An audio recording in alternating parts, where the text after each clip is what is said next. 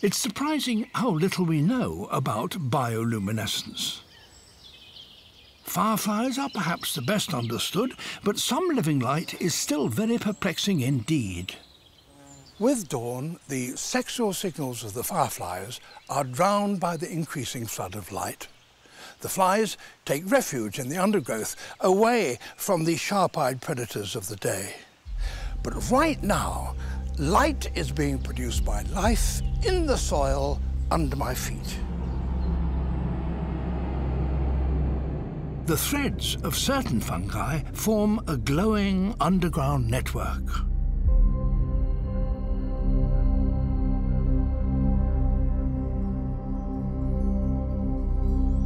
But why would a fungus shine in the permanent darkness of the soil?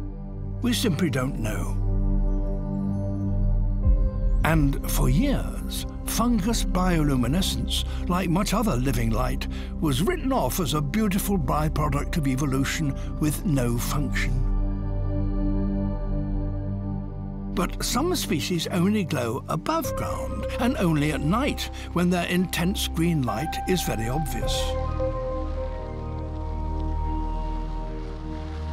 If it was just a biochemical accident, then surely they would shine all the time.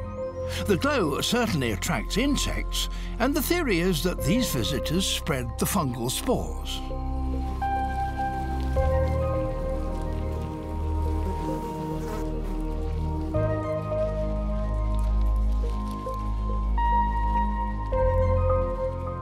So here too, just as with fireflies, we're learning new things all the time.